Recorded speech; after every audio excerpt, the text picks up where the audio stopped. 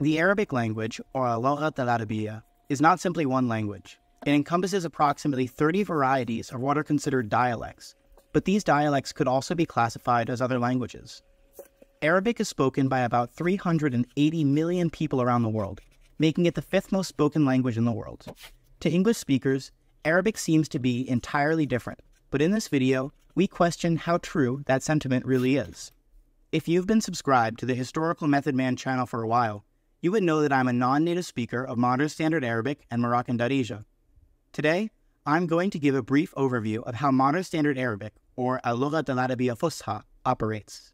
This video was inspired by Nanjek's video on Chinese languages titled, Is It So Different? Let's get into it. You might have heard that Arabic is one of the hardest, most complex languages in the world. But let's keep in mind, all languages are endlessly complex. There are many English words that you might not have known are loan words from Arabic. For instance, English has borrowed words from Arabic related to mathematics. Algebra, algebra. Chemistry, kimia. Traded goods, cotton, al-qatan. And foods, coffee, kahwa. Sugar, sukkar. These loan words seem to be relatively few, but it's always a treat to come across new cognates. The largest similarity between Arabic and English are their use of alphabetical writing systems. The Arabic alphabet has 28 letters, as compared to the English alphabet's 26. You likely already know that the Arabic alphabet moves from right to left, opposite of English's left to right. Imagine a heartbeat monitor that moves right to left. Sometimes it pulses up, sometimes it pulses down, but it always returns back to the center line. While reading Arabic, each letter is like these heartbeats, but they move back to the center line and move leftwards towards the next letter. Each Arabic letter has 4 positions, roughly related to where the letter is placed within a word.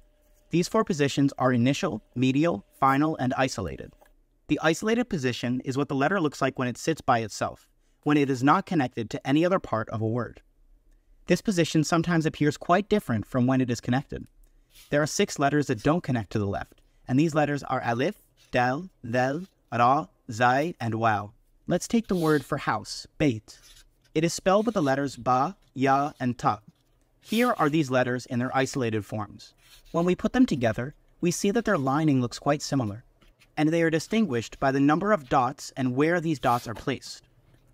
Many Arabic letters share sounds with English letters, but there are some unique letters that are not contained in English. There are the letters ayn and ghain, which are produced from the back of the throat. There's also ha, kha, and qaf. Then, there are the emphatic consonants, which I personally refer to as the deep letters.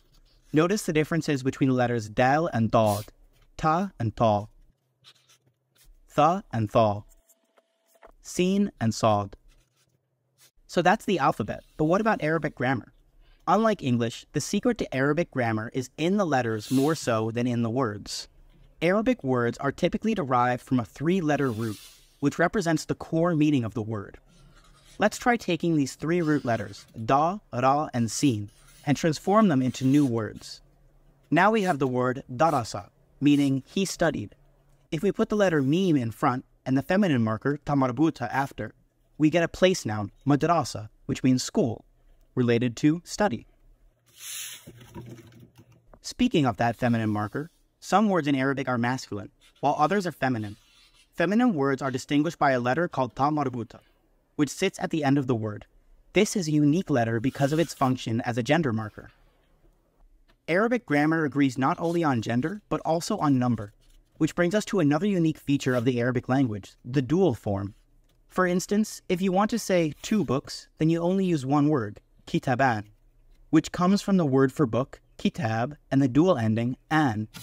If you want to say 2 female students, we take the word for student, talib, add ta marbuta to make it feminine, which gives us taliba, and then we add our dual ending of ain, which finally is pronounced as talibatain, 2 female students.